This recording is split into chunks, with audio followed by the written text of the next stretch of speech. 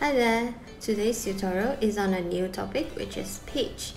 Here is the middle C for your tenor clef, and then we count all the way up. A sixth from middle C is A. Moving on, for this question, we are required to find the enharmonic equivalent of the given notes. And the given notes here we have is B sharp. So let's take a look at the choices given. The first one is a D double flat, C sharp, and C flat.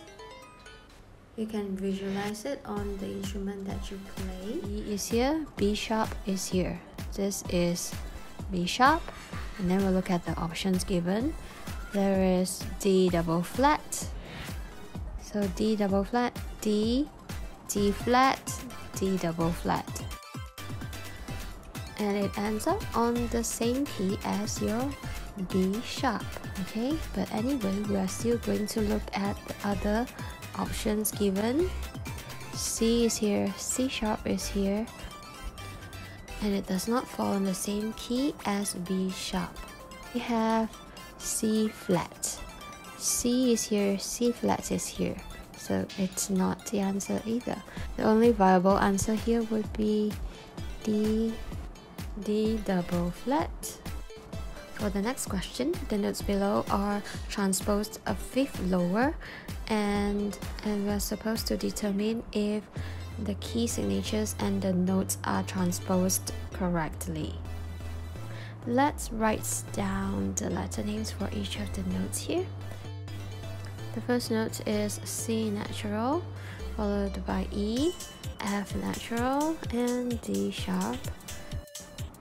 Next, we need to determine if each of the notes and the key signatures have been transposed correctly. The original key is in A major because you have three sharps here, and when it's transposed a fifth lower, it should have been D major. D major comes with two key signatures, therefore it's wrong. Next, we have a fifth lower from C natural, which is F, correct. A fifth lower from E is A, correct. A fifth lower from F is B flat. If you look at the key of F major, B comes with a flat, so this should be the correct answer. I should have included the correct answer for the key signatures as well. It should have been F sharp and C sharp. Finally, a fifth lower from D sharp is G sharp, which is correct. Finally, for the last question, we are asked to compare each of the bars and determine if the statements given are true or false.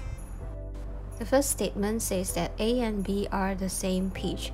So to determine if they are the same pitch, we need to find out the intervals between these notes and the middle C.